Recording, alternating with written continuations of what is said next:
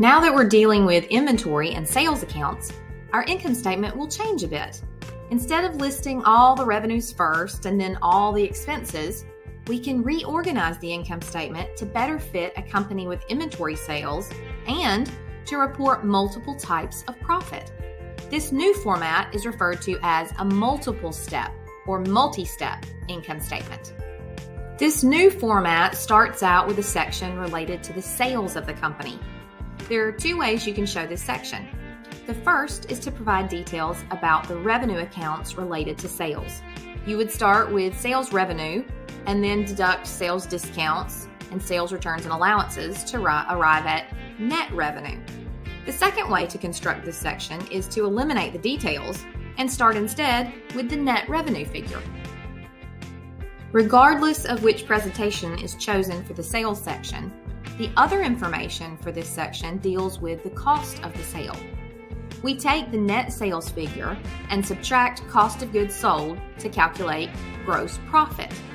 Remember, the sales figure, net sales here, is made up of the sales price. The cost of goods sold figure is made up of the cost of the inventory sold. We want to sell our inventory for more than it cost us. Therefore, we want the sales figure to be higher than the cost figure. Gross profit is the difference between sales and cost of goods sold.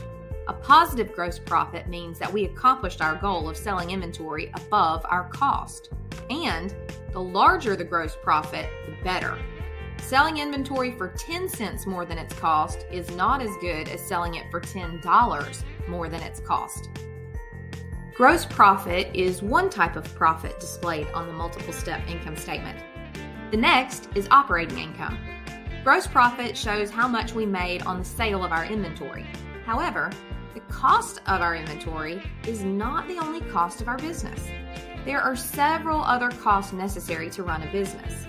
The next section of the income statement lists all the other costs necessary to run and operate a business that are considered part of the normal operations. These expenses are categorized as selling expenses, general expenses, and administrative expenses. The expenses can be listed out individually or grouped by category. We will deduct these expenses from gross profit to calculate operating income. The next section of the income statement deals with other income and expenses. This area is for those revenues and expenses that occur in a business that are not part of their core reason for being in business.